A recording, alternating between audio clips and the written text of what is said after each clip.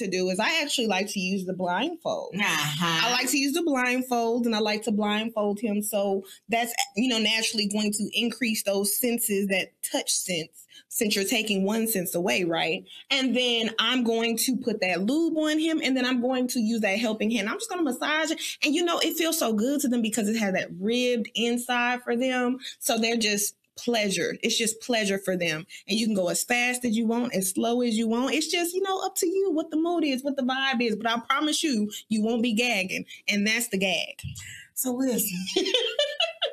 Y'all see me, right? Y'all been seeing me dancing while she's talking. I'm listening to everything she's saying, right? But I'm that person that when you blindfold them, I'm goofy. Okay. Mm-hmm. And I think that the bedroom should be spontaneous and fun and all of that, right? Yeah. So when you blindfold me, I'm doing all silly stuff, and you like, baby, come here, let me lead you. And I'm like, okay.